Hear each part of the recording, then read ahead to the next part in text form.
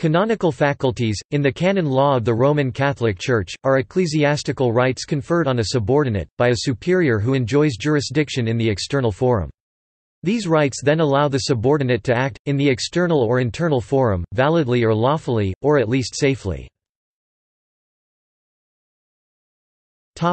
Classification.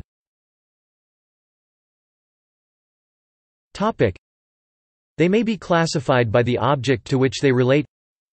Jurisdiction is granted to absolve from sins and ecclesiastical censures, to dispense in vows, in irregularities relating to the reception of orders, in matrimonial impediments. Permission or license is given to do something which would be otherwise forbidden, as the reading of prohibited books, saying 2 masses on the same day, ordaining clerics under the prescribed age.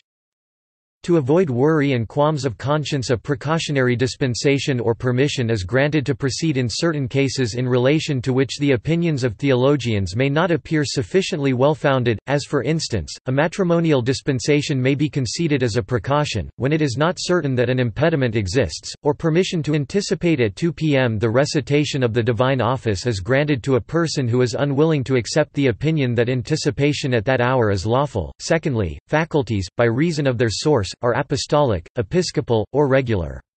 Faculties are styled apostolic or papal when they proceed from the Pope directly, or through the ordinary channels of the Roman congregations. They are episcopal, if the power or privilege conferred proceeds from a diocesan bishop, by virtue of his own power or ordinary jurisdiction, as for instance, the faculties of the diocese, to hear confessions, say Mass, preach, etc., granted to priests who labor in the diocese for the salvation of souls. Faculties are regular when they proceed from superiors of the regular clergy by reason of their ordinary jurisdiction, or by virtue of extraordinary powers or privileges conceded to them by the Holy See. Lastly, faculties are general or particular. General, when granted for indeterminate persons, though they may be limited by time; particular, when granted to designated persons or for particular cases. General faculties conceded to bishops and other ordinaries are also called indults.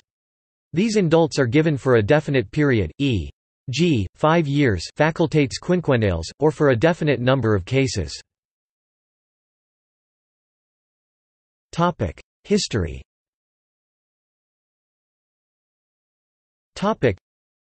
The distance of dioceses from Rome, together with peculiar local conditions, rendered the granting of these general faculties a matter of necessity, and in 1637 certain new grants or lists of faculties were drawn up by the Sacred Congregation of the Holy Office.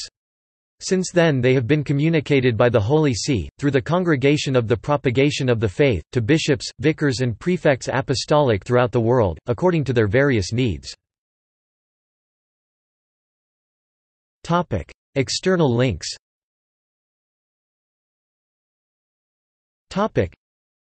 Catholic Encyclopedia Article. This article incorporates text from a publication now in the public domain. Herbermann, Charles, ed. 1913. Article name needed.